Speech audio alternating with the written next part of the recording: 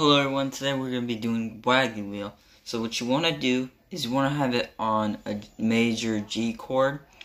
Then you're going to want a capo on the 2nd fret, but I don't have capo, so it will not sound like it, alright? But you want to go down, down, up, up.